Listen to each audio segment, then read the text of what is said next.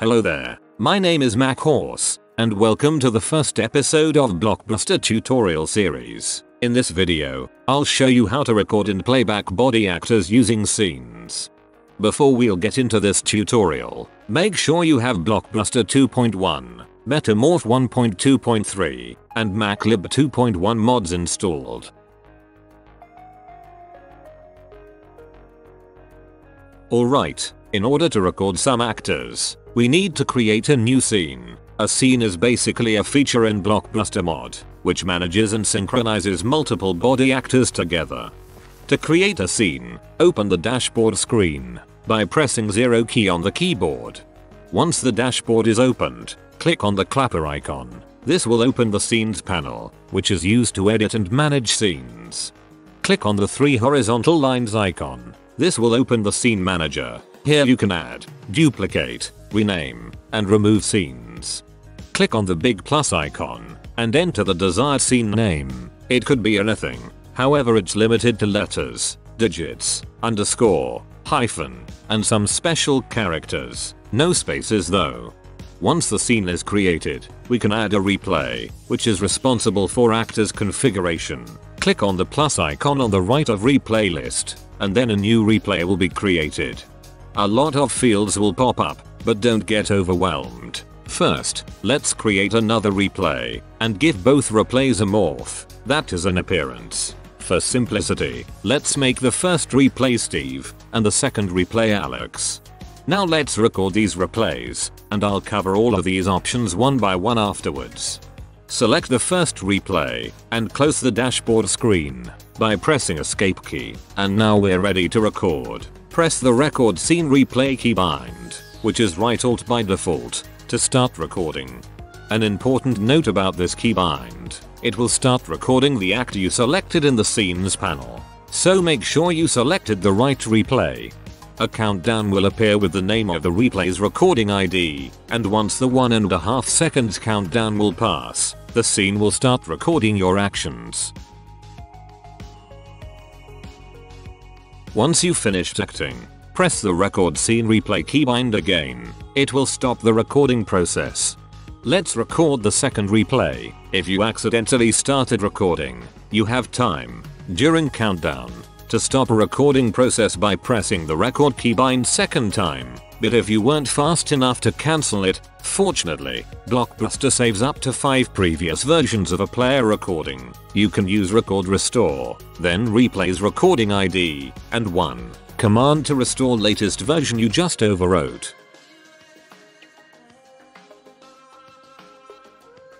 As you can see, the first actor has started playing as well. This allows you to synchronize your movement and react to other actors in the scene.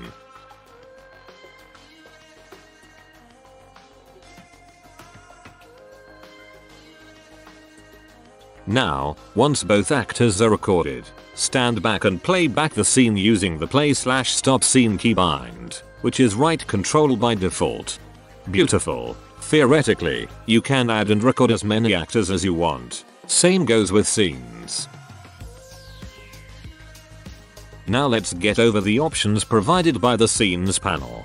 Recording ID field is the file name of the player recording file. Those are global, meaning that if you use the same recording ID in another scene, the other scene will use the same player recording, and therefore overwrite it. As long as you use the automatically generated recording ID by the scene, you should be fine. Name tag field allows you to edit the name tag you give entities. With a name tag item, you can use this option to give a name tag to replay's actor, which lets you easier specify specific actor or actors in commands using target selectors. Health allows to set initial amount of health an actor has. You can't set more than maximum HP of an actor entity, which is 20 by default, or set by the morph. Invincible toggle makes actor invincible to most damage types, but for exception to creative player damage. This can be used to fix actors flashing red after heroic landing.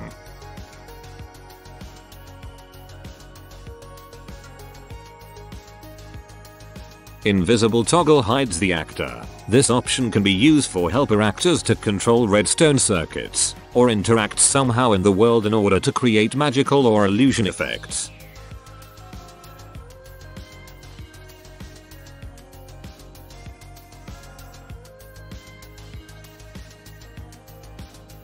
fake player toggle allows to work around certain actions not working correctly with other mods or vanilla, like making more players models working with actors. Some of the other replay options don't work correctly with fake player, like invisible option.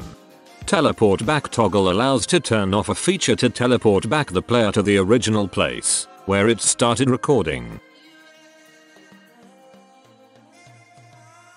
Pick and edit buttons allow you to modify currently selected replay's actor appearance. Pick button opens morph picker, from which you can pick any morph in the menu. Meanwhile, edit button allows to jump directly to morph editing. P and E keys can be used to do pick and edit actions, respectively. More about that in the next episode.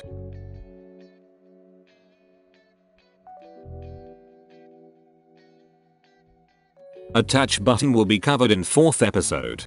Record button is for the legacy way of recording actors. I'll just pretend like it doesn't exist. Update data allows to copy the player's data which is related to fake player option.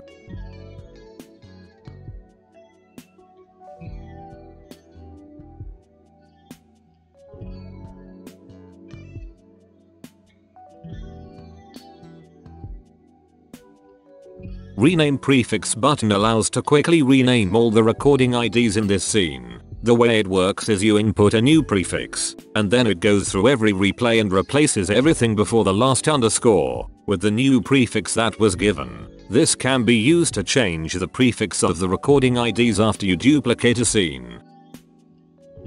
Edit record and edit camera will be shown in future episodes. And finally, teleport button allows to teleport to replay's starting position after it was recorded, of course. You can also press T key to teleport. See full list of key combinations in keybinds menu, which can be opened by pressing F9.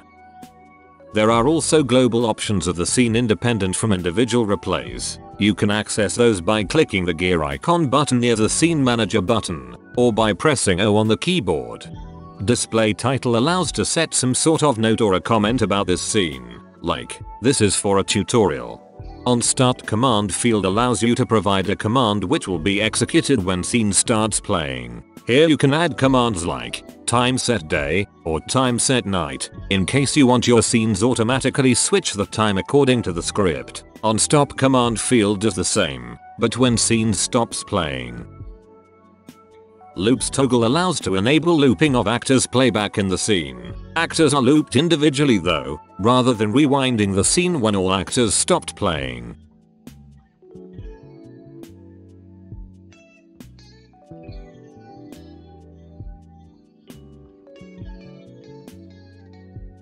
And finally, audio track options on the left allows to attach an audio track to a scene to be synced during recording and playback. Those options are covered in a separate video made by Tosla. However, watch it after you've done with the series.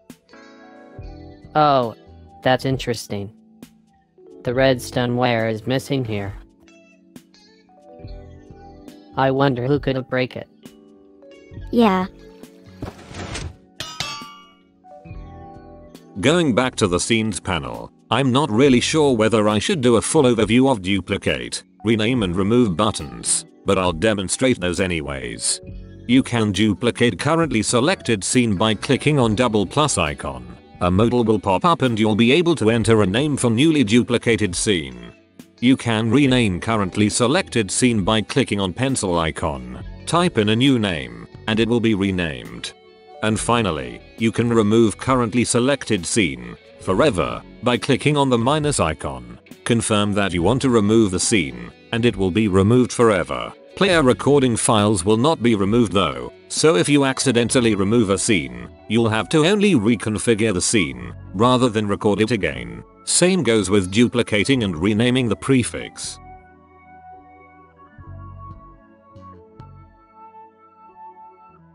Keep in mind that these modals can be also cancelled by pressing escape, and confirmed by pressing enter. So don't press accidentally enter when removal confirmation is opened, because it will remove the scene.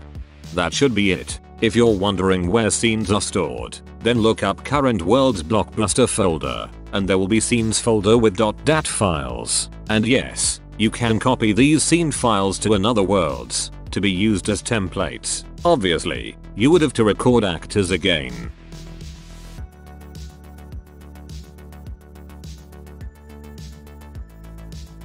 Other than that, that's it. I hope this tutorial taught you how to record, playback and manage actors. Thanks for watching, and see you in the next episode.